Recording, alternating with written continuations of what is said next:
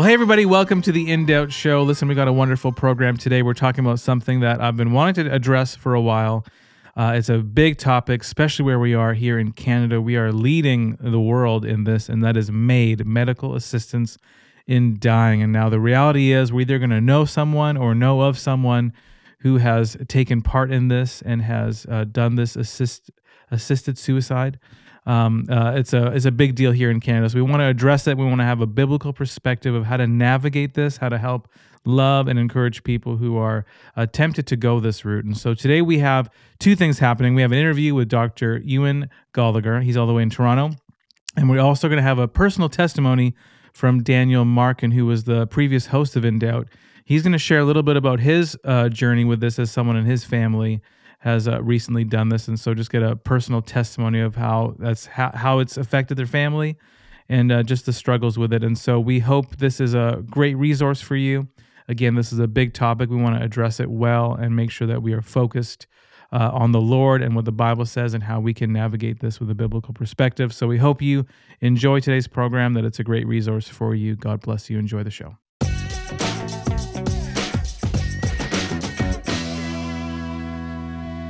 All right, awesome. Well, we have Dr. Ewan Goligher with us today, all the way in Toronto. How are you doing today? I'm very well. How are you? I'm doing great, man. Thank you so much. I know we've been planning this for a long time, and we wanted to wait because you have exciting news. You just released a new book a couple weeks ago, and so maybe for those who are watching, we did an episode with you a few years ago with Daniel Markin, but for those who are maybe new to the program, tell us a little bit about who you are, what you're doing, and then we'll dive into your new book.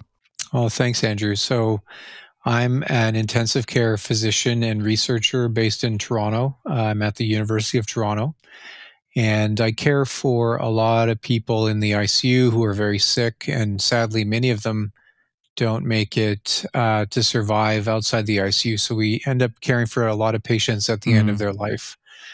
And, sometimes those deaths are anticipated, sometimes they're unanticipated. But because of the nature of the work in the ICU, we deal with a lot of ethical issues in end-of-life care. So when euthanasia was legalized in Canada about 10 years ago, I knew it would kind of be another important issue for me to wrestle with. And because many of my colleagues were actually quite supportive of the practice, and I knew I was going to be in a minority of people who would be opposed, I really had to sit down and think hard about, okay, where do I stand on this?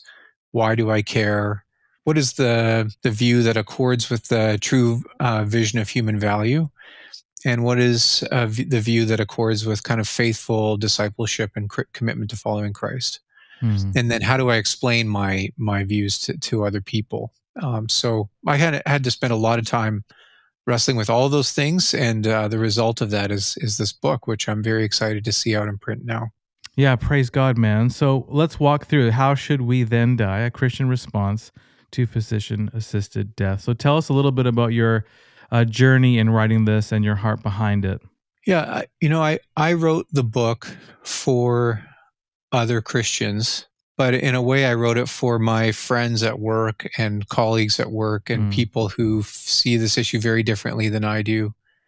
Because basically my goal in writing the book was to give Christians language so that they could explain to other people why we should oppose this. And in doing so, to persuade Christians everywhere that we should oppose this, that really the traditional Christian opposition to physician-assisted death is the right position. And to work through that, it took me a long time to think through carefully what the root issues were. And to me, I see like a number of core, deep, underlying issues that really inform one's view about this. Issues like how you understand the nature of human value, how you understand ethics. Is it just about personal autonomy and people making up their mind for themselves what's right and wrong? And, what is the meaning of life? Like when somebody has grievous and irremediable suffering, which is the, legal language that's used to grant people the permission to end their life. What is the point of going on with that? What is the point of living with grievous and irremediable suffering? And how can we say that such a life is still worth living? So those are the kind of core issues that I really felt like we had to wrestle with in the book. So in some ways, the book is sort of occasioned by physician-assisted death, but in a lot of ways, we're wrestling with what's the nature of human value? Yeah. And what is the meaning of life in the face of suffering? Those are the big questions that the book has to wrestle with. such huge questions to ask and think about and, discuss. And I feel like, in your own experience, how has it progressed? So, it was legalized 10 years ago. Tell us about the progression, because I hear from people, saying that Canada is the leading force in this, and people travel literally from all over the world to come to Canada to, do MAID. And so maybe walk through what you've seen, even just some of the statistics of where we're at now as a country. Yeah. So, assisted death has received widespread public acceptance very quickly in Canada. Hmm. It was kind of a quite dramatic moral sea change in a lot of ways. Just a couple years before 2014, when people really started talking about this was basically a taboo topic.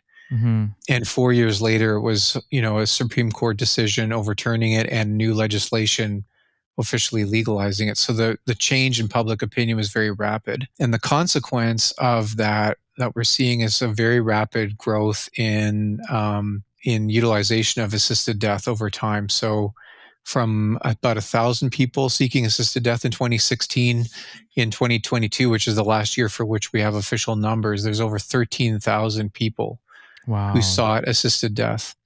And one of the big things that's changed since it was first legalized is that the criteria, or the kind of patients who are eligible for this, has expanded. So originally, the idea was that you had to have grievous and irremediable suffering, and you had to be sort of at or near the end of life. Mm. Death was reasonably foreseeable. But one of the things that happens when you embrace the idea that death is a kind of effective remedy for suffering is that you start to look around and say, hey, there's a lot of people Mm. for whom death is not reasonably foreseeable, but who are suffering in very significant ways. And the logic becomes, well, why withhold death from them? So in 2021, the legislation was changed to allow people with, say, severe chronic disability, or even disability that they subjectively deemed to be severe and made their life not worth living, as grounds for euthanasia. And so we started to see in the media, reports of people with health problems, like serious health problems, like environmental sensitivities. But basically, the issue was they couldn't find adequate housing. And so they felt like they couldn't live and go on with life because the social supports weren't there. And they actually sought and obtained euthanasia. So, Wow. situations where people are just in despair and feeling hopeless. And as a consequence, they see death as a way out. And so now it's offered to them and available to them. Just in Quebec, in the last week, we heard about an unfortunate man who lay in the hospital bed, the emergency department, for 4 days, developed this terrible sacral wound on his back, and ended up seeking assisted death for after that. So you just have these tragic cases where people aren't cared for the way that they deserve to be cared for, and are seeing death as a way out, a kind of a salvation from despair. And Mm. that's kind of the inevitable pattern of growth. This thing is going to expand inexorably once you embrace the idea that death is potentially a remedy for grievous and irremediable suffering. So yeah, we're seeing huge expansion and widespread acceptance, and a lot of discussion about what other kinds of conditions assisted death might be appropriate for, say, for example, mental illness, or Hmm. mature minors with serious suffering, and so on. So this practice, the temptation to expand it, will continue to be there. Because they did talk about the mental illness, and then they ended up, going back and not approving it. But I'm sure that's just a temporary, you know, it's going to come back to the conversation again and be accepted, which is mind blowing to me, because if someone's depressed for a day or struggling, over a weekend, and decides in this moment of despair it's going to be better for me, that could change the numbers significantly. That's right. I mean, it's going to be so difficult to adjudicate Ah. appropriate suicidality, which where they would offer MAID, and inappropriate suicidality, which where they would try to treat. And how do you differentiate that as a psychiatrist? I think there's a lot of psychiatrists who are incredibly opposed to such expansion. Mm-hmm. There are others, of course, who are supportive of it, but it's interesting that this kind of, with mental illness, we kind of reached a threshold where the Canadian public just sort of seemed to say, wait a minute, we need to put a hold on this. And it kind of became a big political hot potato, and so the government wasn't prepared to move forward. But as you say, the way that the legislation's framed, it delays it for 3 years and then would automatically expand again in 2027. So this is very much an ongoing issue, and Yeah. those physicians I know who really embrace this, see this as a genuine path to empower people. And so they see it as a genuinely good thing that ought to be widely available. Once death becomes therapy, then it's a form of medical care that should be widely available. And so you really have two profoundly different ways of seeing people and seeing the world competing here. Yeah, walk us through some of like even just pick one of your, core like deep roots. We're seeing kind of the surface of what things are looking like and the decisions people are making, but maybe take us deeper and maybe highlight one of the sections in your book of like, okay, this is a core issue that we need to look at instead of just look at the root, not the fruit. What would one of those be that stand out to you? Yeah.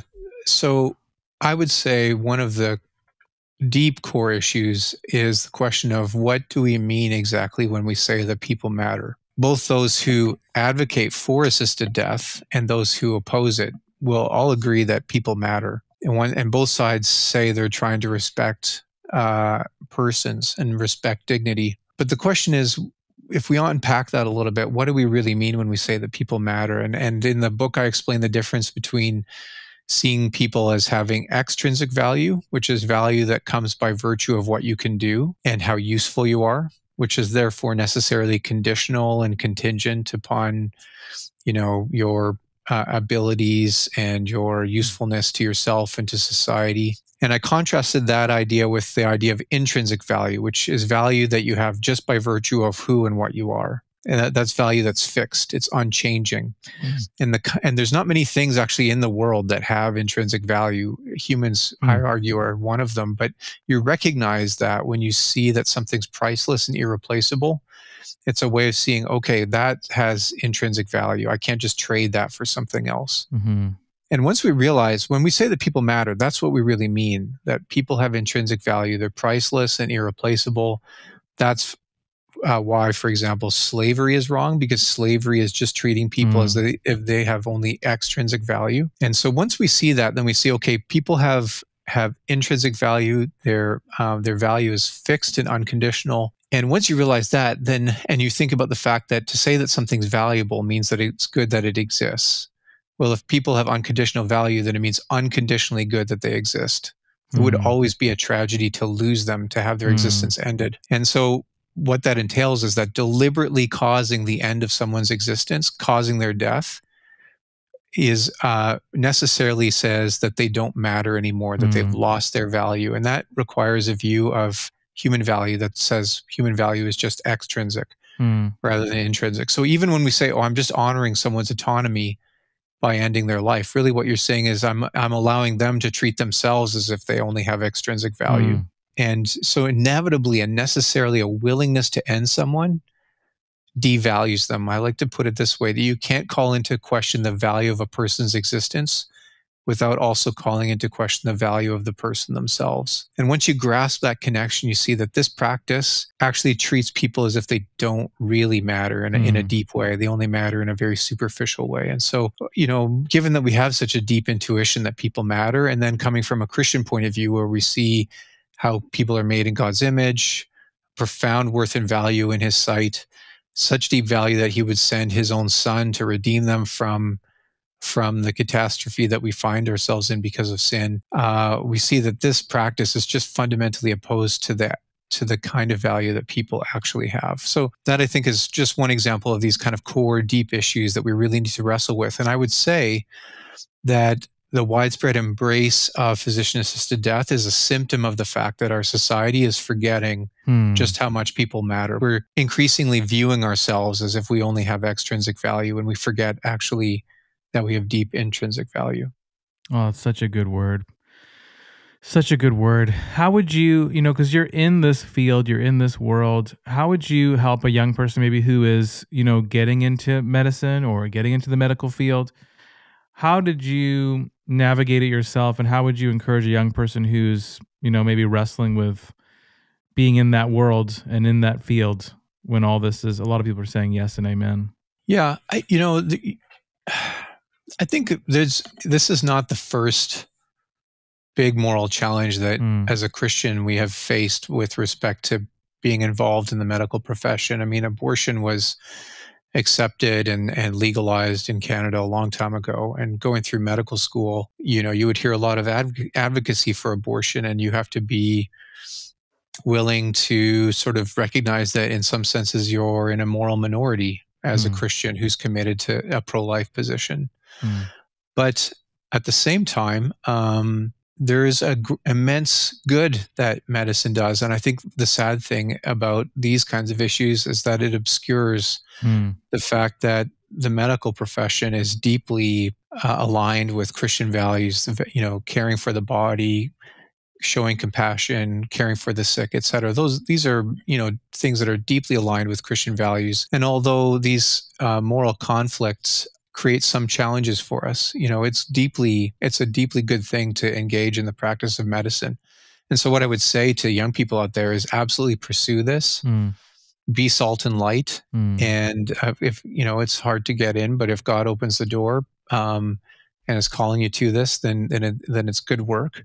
And inevitably, people will respect people who are excellent in their work, who are collegial and respectful. And I really tried in this book to write it with a tone that showed respect for the other side and not just criticizing them all as evil and morally blind. Because I think obviously we're seeing a lot of disturbing things around this, but I also know that people are genuinely grappling with how do we address the problem of evil and suffering in our world, and that lack of spiritual resources that that many people have outside the gospel means that they're going to turn to other solutions that we're going to find problematic. And so ultimately, at the end of the day, we need to be present in order to be a faithful witness. And so I would encourage people to pursue the profession.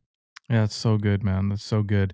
And, we talk about this often, even just my wife and I, we see that, it's happened in our family where someone decided to do this and we found out about it very last minute, like the day before. And, it was very shocking to us. And it's only a matter of time as this continues to get more popular that every family is going to be affected or know someone, like we're all going to be touched by this reality. What would you say, to someone who knows someone who's, tempted to go this route? How would you help them and give them wisdom on how to navigate those conversations? Yeah, I mean, I think I would say two things. I think just the fact that we can anticipate this problem highlights the importance of talking about it before it becomes a personal issue. D.A. Carson, well-known Christian teacher, wrote a book on suffering called How Long, O Lord? And in there, he wrote something that always struck me, which is that the time to prepare to suffer, the time to build the kind of theological equipment that you need to suffer well, is way before you ever end up in the midst of some crucible of suffering. Because in the midst of the crucible, emotions are high and it's a genuine personal struggle. And you're going to be able to respond to that and deal with it well if you've already worked through and thought about it. So I think that really extends, because the issue of physician-assisted death is really ultimately a question of how should we respond to the problem of suffering. And I try to address that in one of the chapters in the book, because I think that's one of the other core issues here is how do we respond to suffering? How do we make sense of it? So I would encourage people to really equip themselves well and to, help their churches be well equipped so that people have Christians everywhere be well discipled on these kinds of issues up front, so that when the time comes, the right responses will be more intuitive and easier. But when we do encounter this, when we have friends or loved ones who are seeking assisted death, I think the first thing to do is just to bear in mind that we need to be deeply respectful. These are very personal issues. They're very difficult. And at the end of the day, each one of us is responsible for our own choices. If I had a family member or a loved one or a friend who was thinking about this, I would the first thing and the foremost thing is I would just through my words and my actions, try to remind them of just how much they matter, how much we value their presence. And often that means spending time with people, being there for them. Because I think a big driver of this is this sense of being a burden, sense of loneliness, sense of isolation. And so we want to act proactively to address those things, to make sure people know that their presence is loved and valued, that we don't see them as a burden. And that just means sacrificial love of many different kinds. And where the opportunity arises, you want to be prepared to explain to them why you can't support that decision. But again, doing it in a way that's very respectful and loving. And hopefully you can be a faithful witness to them in both through your words and through your deeds in their time of need. That's so good. And I mean, I know we clearly see that it's, wrong and we don't agree with it as far as a Christian perspective.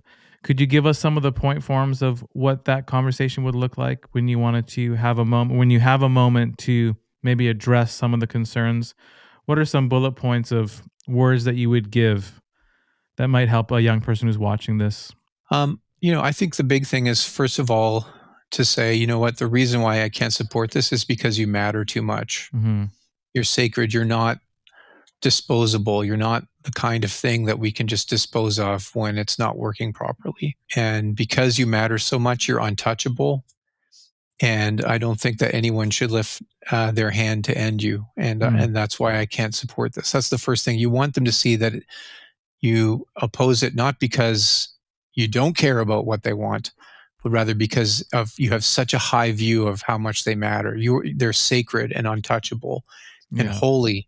Yeah. And so it's because you value them so much that you can't support it. And then I think the second thing is just to point them to the gospel and say, the gospel teaches us that even when we suffer, life can be worth living, because what we ultimately need is not freedom from suffering. What we need is communion with God and love from one another. And you can still faithfully worship God. You can still faithfully serve God as you go down the path of suffering. Of course, this is going to be compelling to someone who has faith or understands the gospel. But ultimately, we have to help people see that their existence really matters, even whenever they have to suffer and things are difficult. And so, to me, that inevitably involves helping them to understand that they're made by God for a reason, that God loves them, He gave His Son for them, and ultimately they're reconciled to Him and they can serve Him and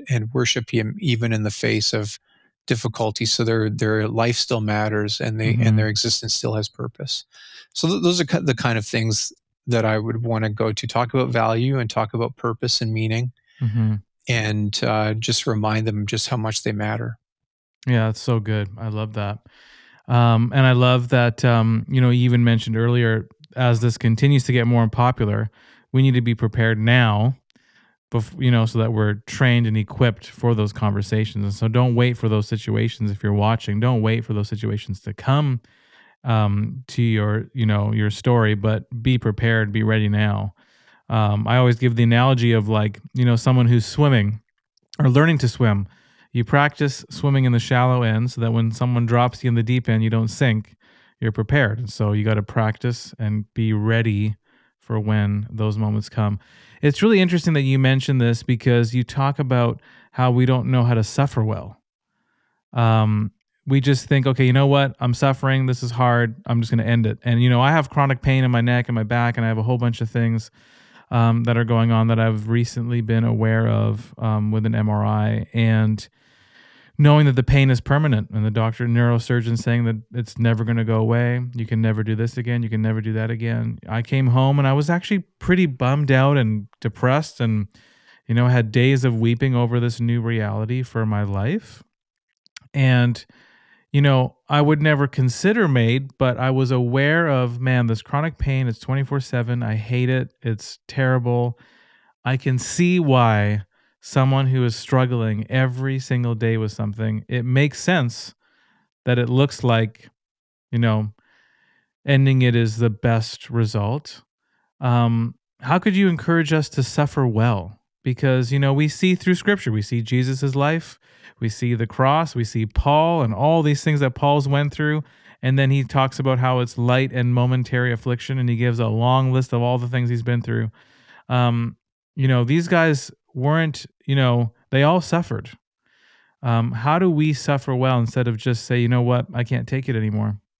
So yeah, towards the end of the book, I address this very directly Mm, and address it by recounting the story of Lazarus being raised from the dead. And in that story, I see very clearly the ways in which Jesus invites us to cultivate the virtues of faith, hope, and love that we need to suffer well. We mm, need the virtue of faith because really suffering is a test of faith. Can I trust God that his mm, purposes are such that in the end I'll be able to look back and say that was worth it?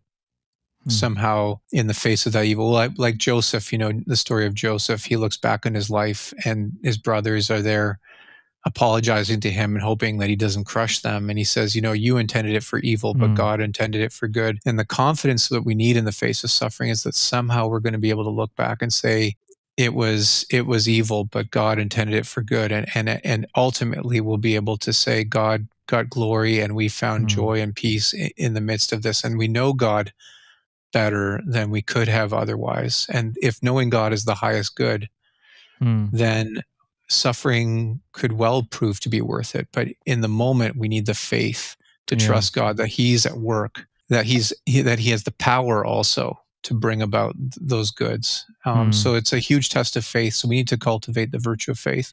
The second thing I would say is cultivating the virtue of hope, the confidence that, yeah, in this life we suffer mm-hmm, and it's difficult, and suffering has entered my life in pretty significant ways too.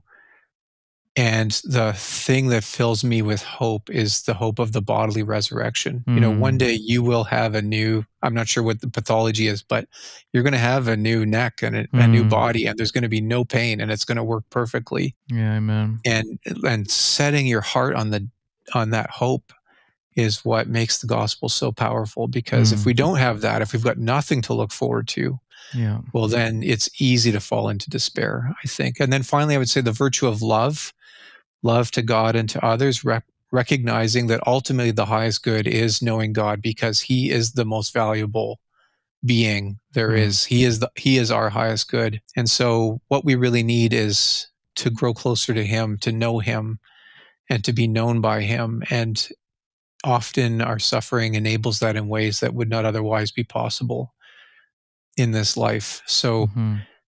I think cultivating those virtues of faith, hope, and love are what enable us to bear through when we're called to suffer in difficult ways. Yeah, it's a good reminder. And I think even just the reminder of hope. Sometimes we're just so earthly focused, we forget, hey, there is a new neck and a new back and a perfect spine waiting for me. Yeah. That's a good reminder. Um, what would you tell someone? So we talked about, and I mean, I'm guessing the conversation would be pretty similar if we have a young person or someone who knows someone to counsel them. Have you had opportunities where you've spoken to someone who is committing to do this and you were able to have conversations with them to help them navigate that? Or are you allowed to do that in your profession? Well, I think as a physician, you can certainly counsel someone Mm, to about this option and other options. It wouldn't be a situation where I would raise religious beliefs unless the mm-hmm. patient raised them and had questions. But even then, I'd be very cautious because you really want to avoid Yeah. taking advantage of the power dynamic in the Yeah. physician-patient relationship. Because I work in critical care, and a lot of my patients are generally incapacitated by their illness, it's been very rare that I've run into this. Mm, I certainly have had families raise it and talk about it, but in the ICU, generally, when we're at or near the end of life, it's really about just making sure people are comfortable, mm-hmm. thinking about the appropriate timing of withdrawing life support, and we Right. don't fortunately have to go there very much. So I haven't. I actually, when I first started really wrestling with this, I expected to have to deal with it more Yeah. than I have actually in my particular area of practice. But I know a lot of other colleagues who've had to deal with it a lot, and I think particularly in primary care. So it Mm, really kind of depends where you're situated. yeah. Yeah, interesting. And one more question. How would you counsel or help someone who, we've talked about who are thinking about it or entertaining it, but, how would you counsel me losing someone to it? What would you say to someone who's lost someone due to MAID? Well, I'd want to understand, first of all, how they felt about it. I'd want to understand if there was any particular aspects of it that troubled them. Hmm. In some ways, it's like losing someone to suicide. There's a kind of difficult grief that can be involved that some people describe. So I just want to comfort Mm-hmm. and encourage, and say your grief reminds you just how much that person mattered, Hmm. how special they were, and pray that the Lord would be able to comfort you in your moment of loss. That Mm-hmm. grief that we feel is appropriate because people are priceless and irreplaceable. And it's funny, sometimes the best way to see how much people matter is to go to a funeral Hmm. and just be reminded of that deep sense of loss that we feel when somebody leaves us. So I'd want to encourage them. God is Yeah. gracious Yeah. and is with you and can comfort you even in the face of your tremendous loss. Yeah, that's good. That's a good word, man. Well, we really appreciate your time. We appreciate this resource that you have, and we'll leave a link in the description so people can go and grab a copy because I think it's, again, something we need to be training and understanding and equipping ourselves now because it's only going to get, exponentially worse, it seems, as things keep getting, yes and amen in our country, anyways. And so we want to make sure that we're prepared, we're equipped, we're ready to have these conversations and love people well and point people to Christ well. So thank you for your book. Thank you for your resource for us. And all the best to everything you're doing in your life, in your family, and in your work. Thank you, Andrew. Thanks for having me on. It was a pleasure.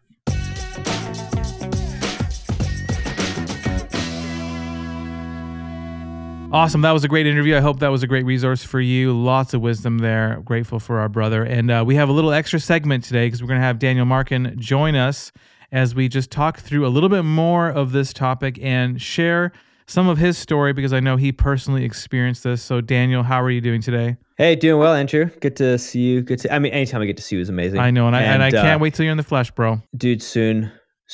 We should. I wanted to surprise you sometime and just show up and be sitting in the chair and you come in walking into work. I would feel so excited. That'd be amazing. Yeah. So we're praying that happens. But I know you've experienced this in your family, and I wanted to just touch base with you, just have a perspective for people who are watching who maybe haven't experienced this yet. The reality is, as this continues to go, a lot of people are going to have to deal with this reality in families and loved ones and friends or friends of friends. We're all going to be a part. It's all going to be. We're going to experience. Everyone will be touched by it. Everyone's going to be touched by it, regardless. Totally. And like you're chatting with you, and I actually got to interview Ewan last time. That's right. That he was on the show, Yep. And so we talked about all the same stuff, and it's amazing how quickly it has progressed as well, and how that has happened. But I still sense that for everyone. Yeah, everyone's gonna be experiencing it now. It's just a matter of time. Yeah. But also, it doesn't make that experience a little bit any easier. Yeah. And I think that's part of what the lie is that it'll be okay, it'll be easy. Yeah. And it's not. It's different. I think as Christians, when we realize what's going on, there's in our spirit, it just the coin can't drop. Yeah. Like the penny can't drop. You can't swallow it. You can't understand. Mm-hmm. Or you can't be deceived. Maybe that's a better way of putting it. Yeah. About what's happening. Yeah, it's a good word. And we'll leave a link in the description for you guys to watch the episode or listen to the episode that Daniel did with Ewan before. And so maybe you can watch that too because it's a great resource. Maybe Daniel, if you're able and comfortable, just share a little bit about your journey because I think at the end of the day, everyone we talk to eventually is going to know someone or heard of someone in close proximity who has experienced this. Yeah, what we give it the name MAID, medical assistance in dying, but like I've heard it called like assisted suicide. And I think so from my experience, my family's experience, that's more what it feels like. I think so much of this is talked about and branded and packaged as a benefit and a good thing, and you're actually doing a service to others. And I think it's all lies, because when you experience it, you begin to look through the plastic wrap, and you're like, wait a minute, that's not what I imagined or signed up for. And so it's odd. I mean, a little bit about like my family. I had an aunt who had cancer was fighting cancer for a while, and it got to the point where like it was not going well. And so she had alerted our family that she was going to choose the medical assisted in dying. And we were all kind of pretty shocked by that. But she's like, she was going to be doing that 5 months down the road or so. It's like, look, if the cancer none of the treatment was working, she went off chemo. She's like, if it doesn't take me by then, which it should, I will opt for that. And she, I think, wanted to kind of be in control of that. That was sort of her way of going through life in that sense. So it was a little off-putting, kind of forgot about that.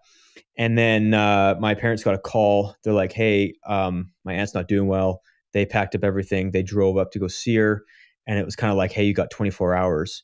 And, oh, by the way, they've moved the date up. She chose to move the suicide date up to tomorrow.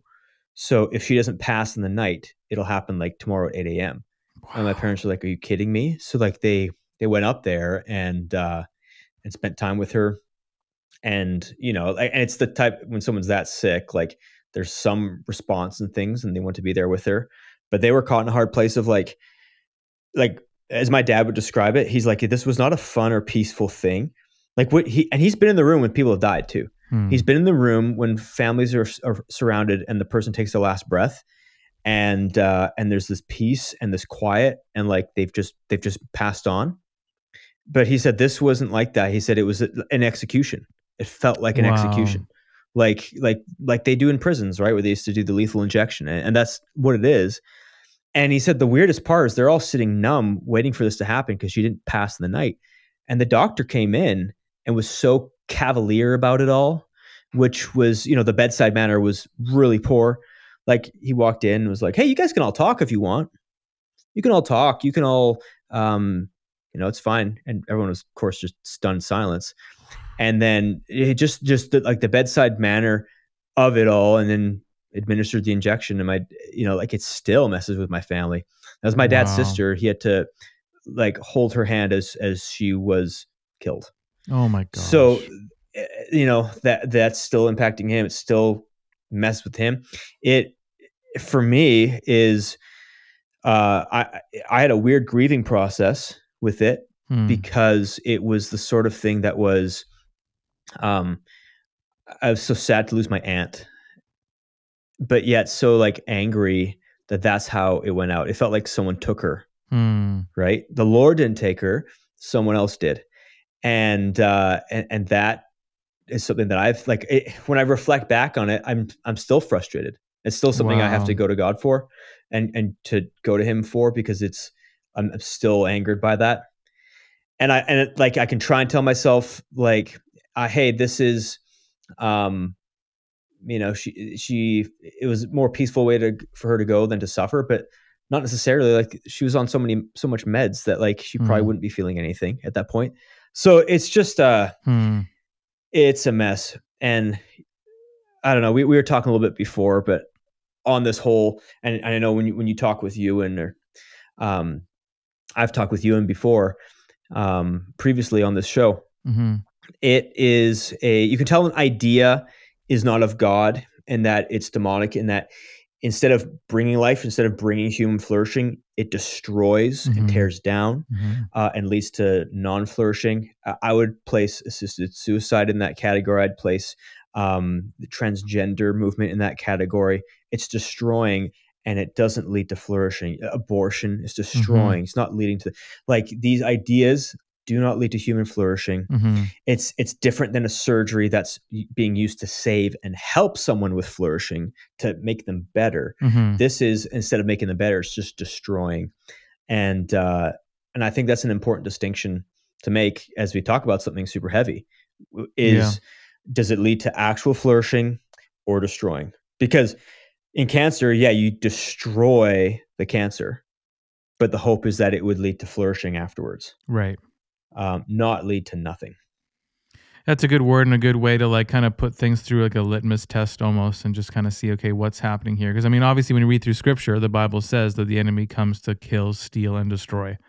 Yeah. And so when you're thinking of all these things with abortion and transgenderism and all the movement and with medical assistance and dying, okay, steal, kill, destroy. Yeah. And I'm glad you brought that up, because I think we can tend to sometimes not apply that scripture in a really simple way, in a very practical way. And that here's where we're talking about something in a very practical way, that applying it so simply, Satan comes to steal, kill, destroy. And that is what's happening if you have the eyes to see it in our culture. And so, and just so weird that it's celebrated and made so happy. And that's the weird package part. It so peaceful. Yeah. And yeah, it's odd. Yeah, even like when we saw like a little clip at our church, because we were just kind of walking through what like the government's doing with MAID, and it was showing like these little coloring books for kids, like teaching kids what it's about so that they can be prepared when, you know, family or friends go through it. I'm like, what is going on? Like what's good is bad, and what's bad is not only good, it's celebrated and praised and exciting, and they try to make it seem like it's this amazing thing. And you're like, man, this is so backwards. Yeah. Yeah. It is so backwards. And I've heard too, like from lots of firsthand accounts, especially people in palliative care, they'll say they want this. Take me out of my misery. Just please. Like I'm in so much pain. I'm so miserable.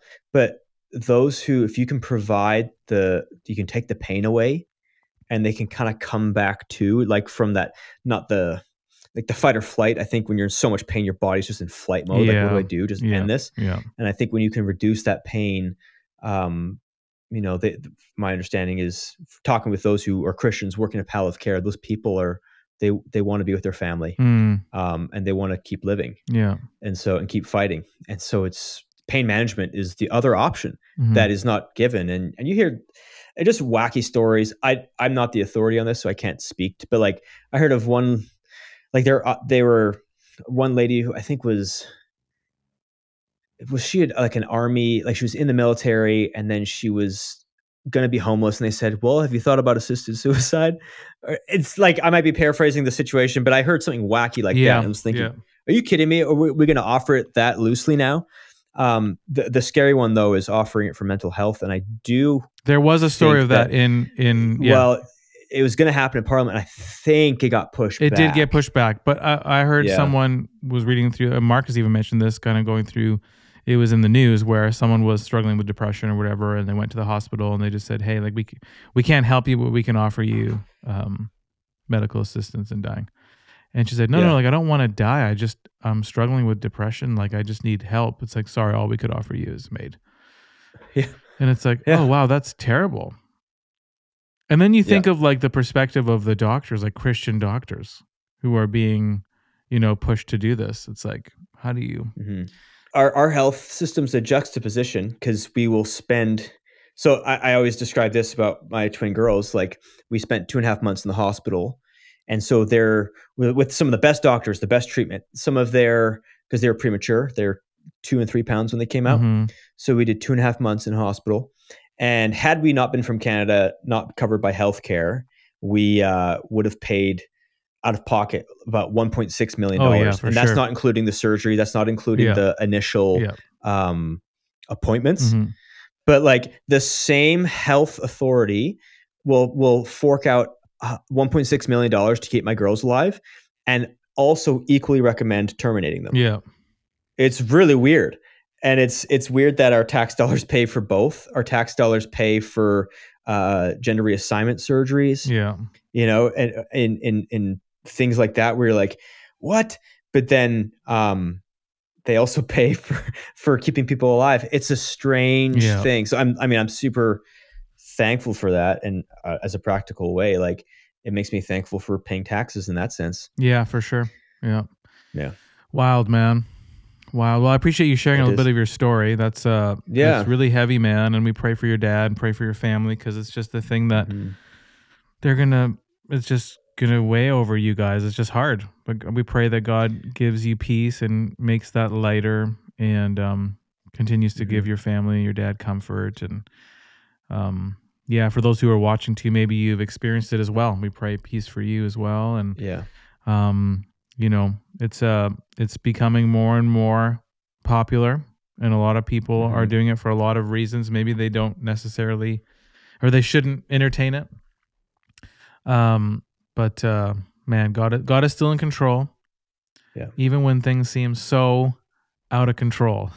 Yes. Yeah. And in some ways too, I think God he's never not in control of it, but it's almost like he's letting it spin out a little faster than we'd like. Yeah. So that we have to run back to him. Yeah.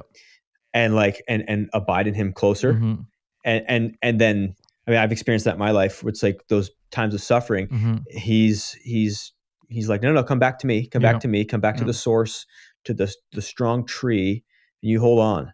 And so just another word to those like who are going through stuff like that, you accept that invitation to just run back to the Father, and to Christ, and trust the Holy Spirit to be comforting you. And it's an amazing gift that we're given. Yeah, it really is.